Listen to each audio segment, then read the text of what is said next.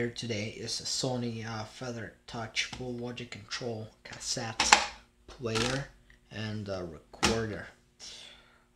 This was a big business back in the days, not anymore though, but this was really advanced technology back in the day.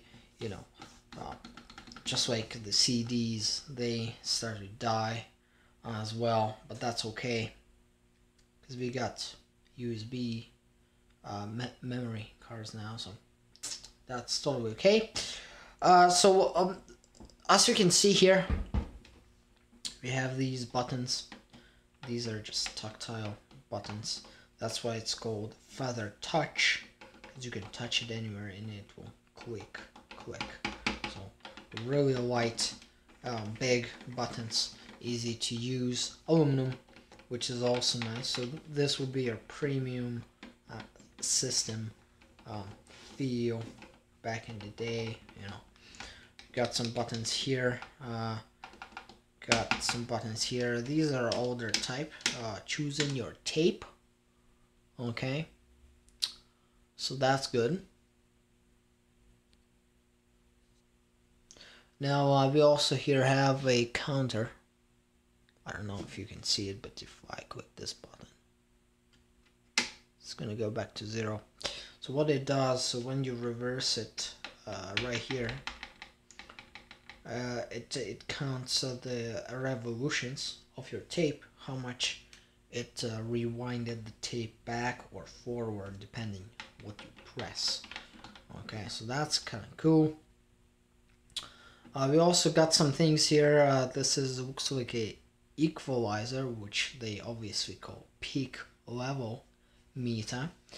Okay, now moving here, got our peak level meter right here, which is just a bunch of LEDs, and then we got these potentiometer sliders here, which feel just fantastic, and it's also aluminum on the back, which is fantastic. I actually might make something out of these. We also have left and right microphone inputs, which is a little bit unusual because I never think that they would use 2 channels for the microphone, but apparently they do. So on the side, nothing interesting, boring. What we have here is the back of the unit, which is also metal, but it's not aluminum. It seems like just a sheet metal actually, but that's okay. So we got our align inputs, align outputs, got some precautions obviously. We also have a remote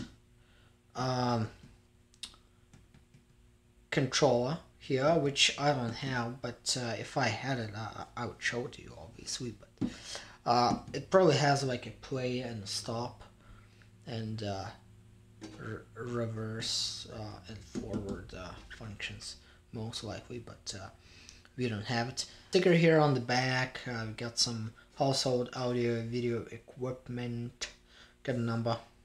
Don't read the number, that's not good. Got a CSA approved sticker. This does look like a water damage sticker, but I don't know. Been under rain actually, so that's why it's red, most likely. Got some Sony sticker here, 120 volts, 60 hertz, 13 watts. So this doesn't take more than your compact fluorescent light, which is really funny. I'm just gonna take apart this unit. There's only 4 screws, okay, and that should be actually pretty easy. Only 4 screws. That's an easiest disassembly ever actually for me, because usually, oh, I did have things that have 1 screw, but they were complete junk. This is, you know, this is proper, highly engineered piece of equipment, which is cool.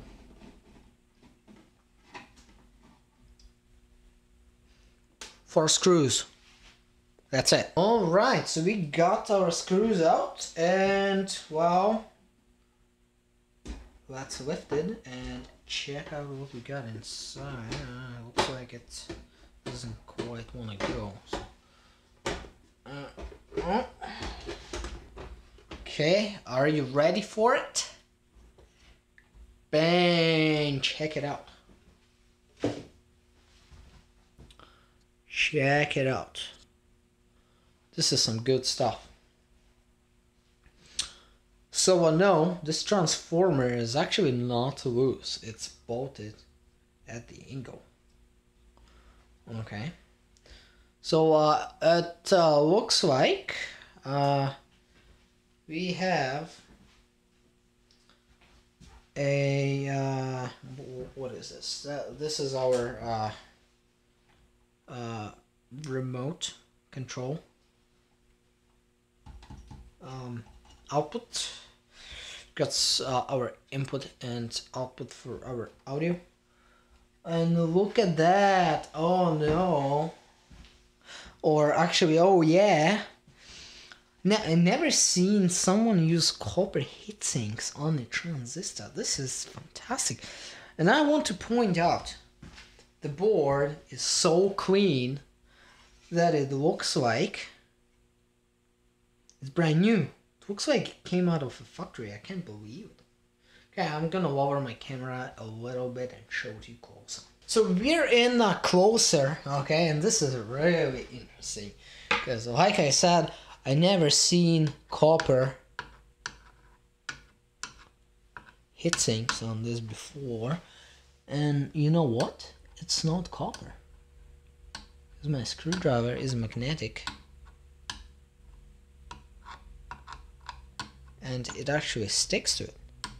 So it's copper plated, but that's cool. And also I want to point out we have Sony 1, 2, 3, 4,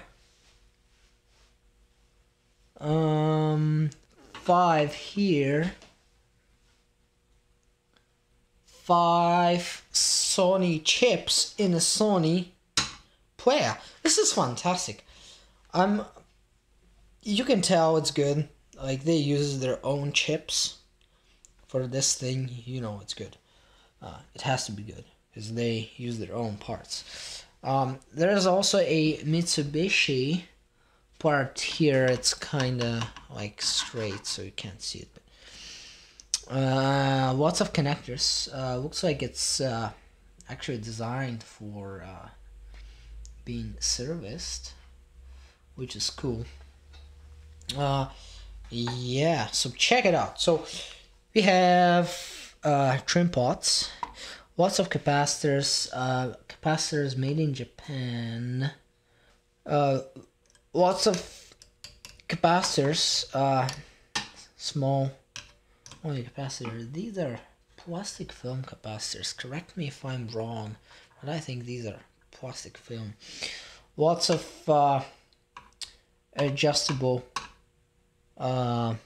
things here. So we have adjustable resistors, we have adjustable inductors. We got some adjustable resistors there. These are transistors or MOSFETs. I have no idea.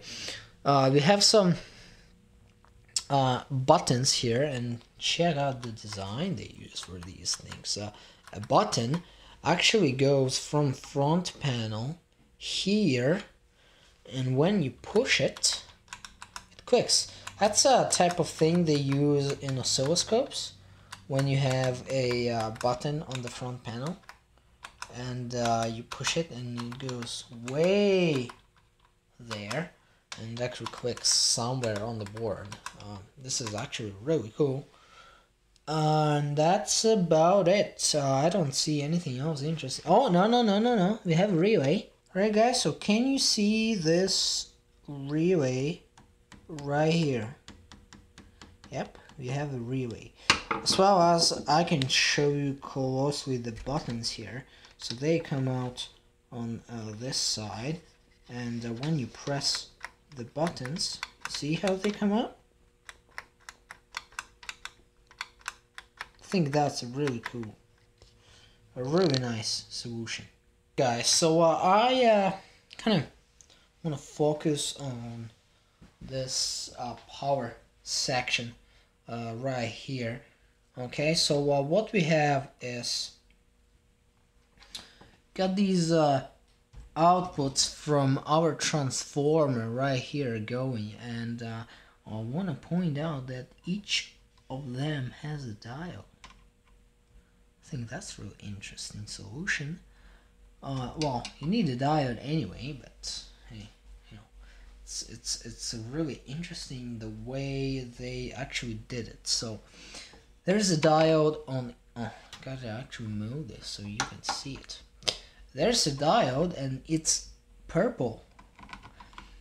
It's a diode on each of the wires, and then we have a whole bunch of caps. And I believe that these are just voltage regulators.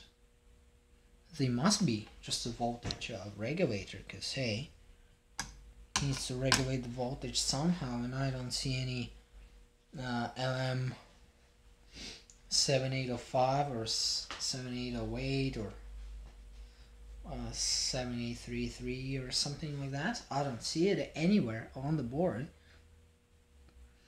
So it must be regulating the power through these. These packages, I believe they can take up to 2 amps, no more. So yeah, that's about as good as you'll get. 2 amps, not much actually. So yeah, that's about it.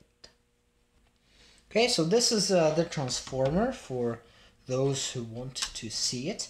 So we have a transformer here. All of the windings are tapped off nicely to this cable. Really nice, actually. Then we have this 2 wires here, which go to a switch on the front panel. I'm not gonna go into that, but there's basically a mauve or a cap. It's hard to tell. It's a mauve. I think it's a mauve. Yeah, it has to be a mauve. Anyway, if I'm wrong, correct me in the comments. Okay. So it goes to the switch, it gets powered on, power goes there, rectifies there. There's capacitors to smooth out all that, and transistors regulate the voltage. Sounds good. Right, so now I flipped the thing, okay, and now we're looking on the other direction, and the transformer is now here, and that's the front panel pretty much. So there you can see, well, we have our LED indicator here for our left and right channel, and there you can see that's the driver board for that, and the inputs go from here, somewhere here, and there are trim pots here for left and right channel, so you can trim that. Okay, so there's also this drive here, which you can see I'm moving. This drive comes from way here, and it drives our little mechanical counter, which tells us how many revolutions our tape have made. Okay, so we can see another way of, that's our switches. Okay, what's this? This is really interesting. Oh, yeah, what's that? Let's get a close look at that. This little thing, on there, and I have no idea what it is. Sorry, I had to take my camera in my hands because it wouldn't just fit here. So as you can see, we have two terminals, and it looks like we can put a screwdriver there and move it, kind of trim it. But is it a variable inductor or a variable capacitor? I don't know. But that looks really interesting. I've never seen anything like that before, and I have taken lots of things apart, but that's really strange. So for those who want to see the drive here that turns your cassette, okay, so there's lots of gears and whatnot. I'm not really a technician, but I can see some really good solutions here, and you know, I don't really want to go into all of this, so we'll stop here. Pretty cool little teardown here. We saw some really cool things like copper plated heat sinks, which are actually ferrous metal. Could be iron, but I don't know. Yeah, and we saw some kind of interesting things like that thing right there. I still have no idea what it is. I'm gonna try to look. If I find it, I'm gonna put it in the comments. But yeah, that thing is really interesting, and I have to really take a look. That's about it for today. Please like the video if you like it. And also subscribe to my channel to know when a new video comes up. And see you next time. Peace!